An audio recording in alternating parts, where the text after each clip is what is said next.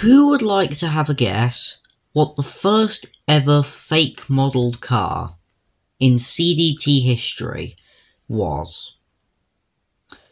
You might think it was perhaps one of the returned Lamborghinis, or any of the more recently remodelled cars, because remodels are a recent thing. But you're totally and completely wrong. In fact, one of the rarest cars in CDT history is a fake model. From all the way back in 2021, I think.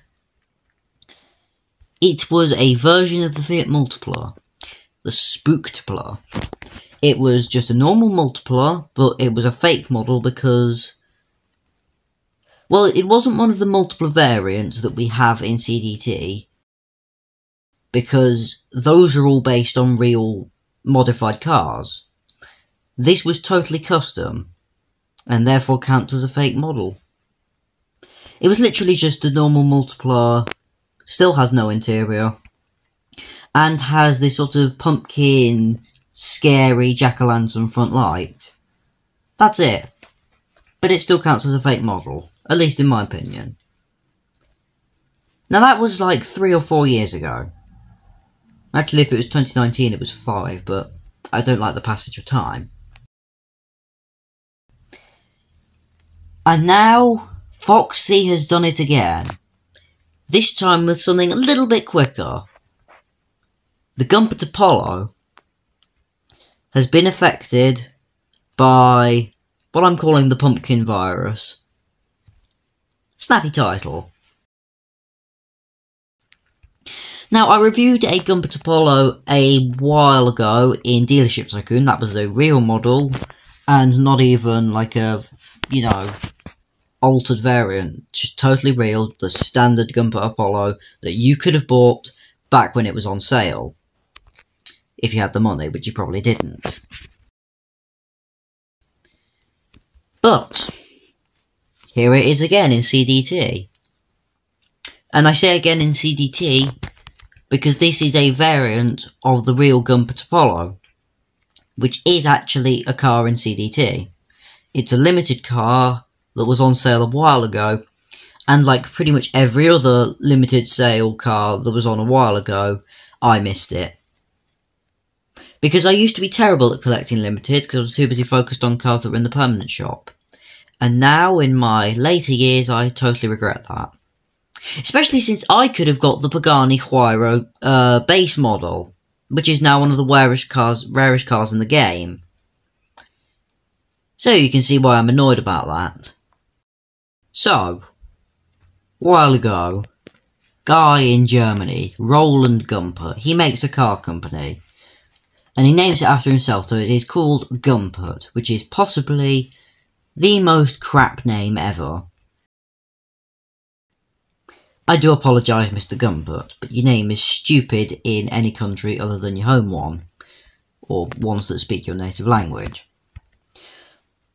Anyway, it's ugly. This is a car focused purely on the racetrack, and nothing else. So it has loads of grooves, bumps, vents, slashes, etc. All with the focus of making more downforce. And you can customise it like a game car if you have the time. So, you know, the suspension is all completely customisable. You can program the traction control and whatever. It's really customisable.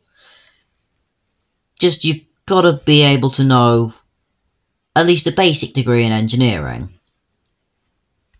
which most people don't.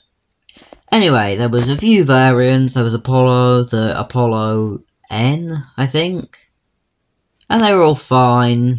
The Apollo actually set a lap record around the Top Gear test track. All well and good, but Gumpert eventually went belly up. And then they were bought out, and like a phoenix from the ashes, became Apollo, which now makes cars like the Evo and the Intensity Mozione. Sorry for butchering the pronunciation. And then that's really it. It's a short but sweet and slightly sour story. Just one thing, I don't think that Roland Gumpert, when he was making this car, ever envisioned it basically succumbing to the pumpkin virus on one Roblox car game several years after it ended production. Funny how things happen.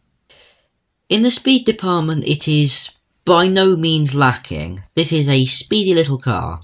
225 miles an hour top speed as standard. And acceleration is quite good.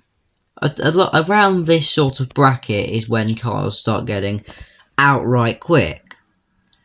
And yeah, this one is no different. Fits the bracket performance perfectly.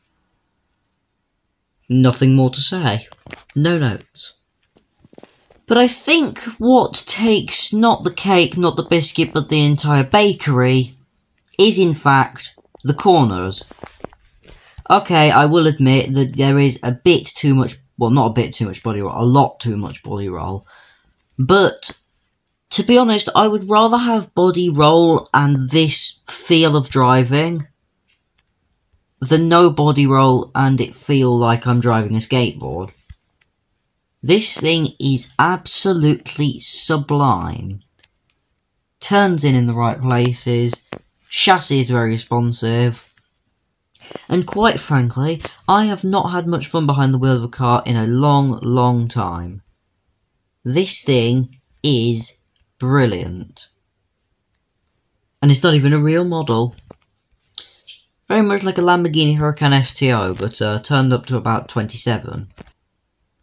And in a sort of, how do I put this? Relatively fitting way, it's relatively good at drifting. Still probably the weakest aspect of the car, but by no means a negative one. It can drift. It's quite grippy, and you do get quite a bit of, what is it called? Snapback when you come out of a drift. But it does drift quite well. One of the problems with it though is that you do have to get a little bit of speed up every time. And sometimes, because you're focusing on trying to get the speed up, you will end up missing the drifting point and just ending up losing all the speed anyway. This is a bit of a shame, but, you know, it's a free car, so you can probably afford to put some engine tunes on it. Unless you've just joined the game, in which case, no, you're fucked. I'm just kidding. It's fine. But definitely the weakest aspect of the car. Now, the original car was made and designed and bred purely for the racetrack. How will this one, which has been infected by the pumpkin virus, cope? Well, judging from what it feels like to drive, and how it's just been throughout the review, very well. But you never know. Here we go. On the line. Come on, get the countdown over with. I want to get this lap conquered. Power. Bit left. No, that was a bit right. I can't tell left from right. I'm sorry. Really smooth through the... Okay. I should have braked earlier. That's my bad. I was too giddy on my own success. Well, not my own success. I've got no talent. It's all down to the car, I promise you. And then... Oh, as you can see by the fact that I actually turned too sharp. Instead of cutting the corner just fine. Little bit of off balance from the car when I brake steered the other way. All leading to a 42.7, which, as you can see, was all down to my own sloppy driving. Every time I drove badly, this car tried to alter that. Which is really good. Just goes to show that often it is the driver and not the car, especially in my case. So, should you complete the event for this car? Yes. Simple answer, yes. It is one of the most brilliant cars that I have driven for free. The event... It does take a little bit of time, and up until yesterday, would have helped you with the first Halloween event if you hadn't completed it, but now it doesn't because the Halloween event ended yesterday. But I will still maintain that it is worth it, and it's even better if you can tune it. So, on that bombshell, there isn't really a bombshell, sorry, but I will see you soon with some Dealership Tycoon content, some Car Dealership Tycoon content, and a new voice that doesn't belong to me. That's a bombshell, so we'll end on that.